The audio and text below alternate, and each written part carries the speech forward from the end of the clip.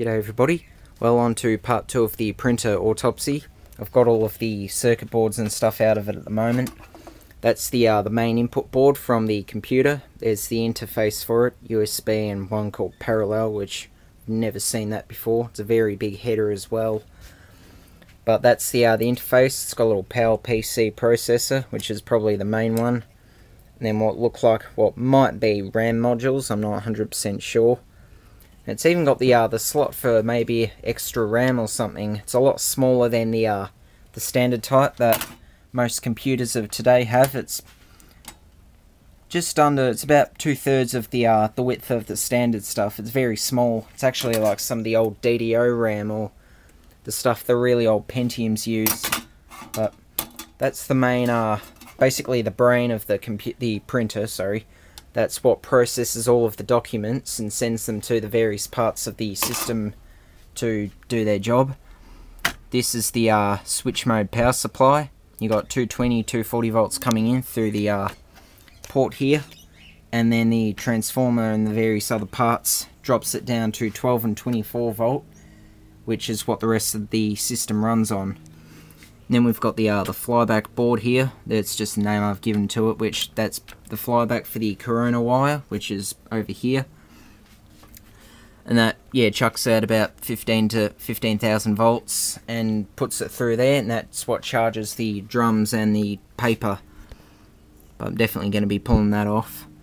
Although I don't think I'll be able to get a primary winding on that ferrite core, unfortunately. There's not a lot of gap between the flyback toroid, or whatever the winding is that's in there, and the core. There's very little spacing, so I might have a go with it. I may be able to pull it back just a bit when I get it off, but unfortunately I may have to find another way to drive them, even though they will blow up on the ZVS or the smaller flybacks, so it may not be a something that's very feasible at the moment.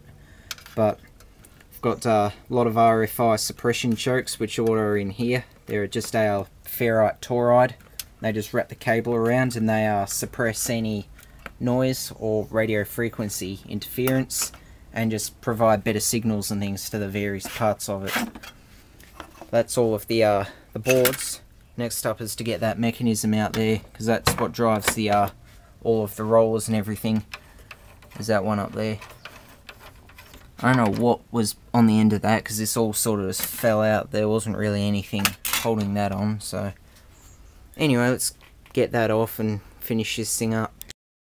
And here's our gearbox for the rollers. There's a lot of these gears are only just sitting in there. There's no actual fastenings on them, which is something I find a bit interesting, but anyway, it makes it a lot easier to get them out. These just very carefully pull off. A lot of these have actually got one-way clutches and things in them, so they're going to be very useful for various projects and things. And you can see you can turn it one way only, but it locks up if you try and put any of the pressure on it in the wrong direction. Another one there. I got them in there so I can put some terps in and clean them up later on. But that all just comes off like that. Very complex as well. It's only powered by that BLDC motor. And a lot of them don't appear to be going to anything, as in there's these two rollers here, and then there's these, well, there's this one here, and it's a roller. No, it's not. That's a funny looking thing. Anyway, there's yeah, there's no other rollers in here as such. It may just be these two and the ones that are all built into these units that are actually what's conveying the paper. But yeah, there's that one up the top, which is what feeds it out. And there's these ones here, which that'll probably be the main feed roller after that one.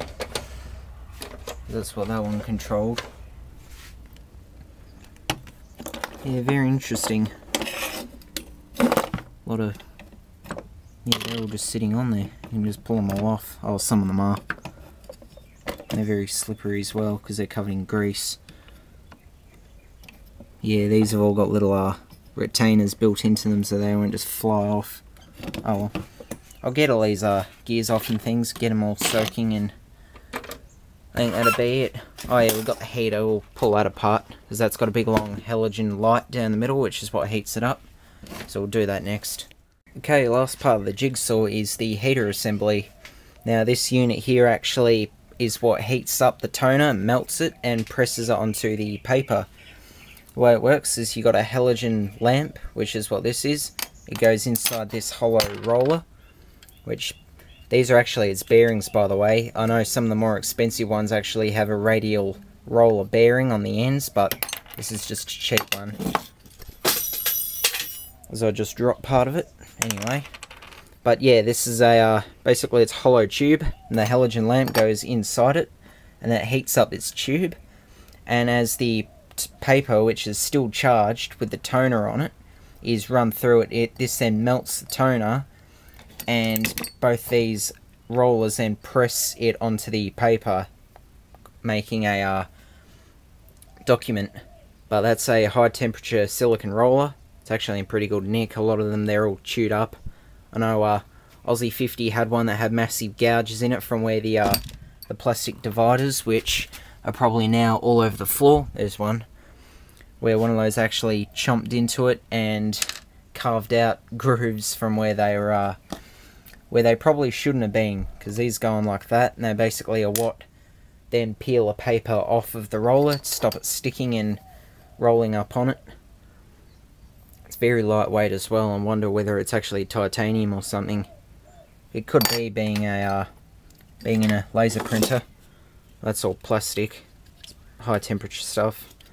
There's more warning labels and things. But yeah, that's all rubbish now. Pretty much sells the rest of this. They're just the plastic retainers. They just go on like that, hold the tray on the bottom. But yeah, there's not really much left of it. Hold on to that. That's a little thermostat. Tells the controller whether the lamp's getting too hot and shuts the power down. But yeah, not really much to this. But, anyway, that's basically all of the parts inside a laser printer. I'm gonna be hanging on to them. They're also solenoids as well. But, yeah, thanks for watching.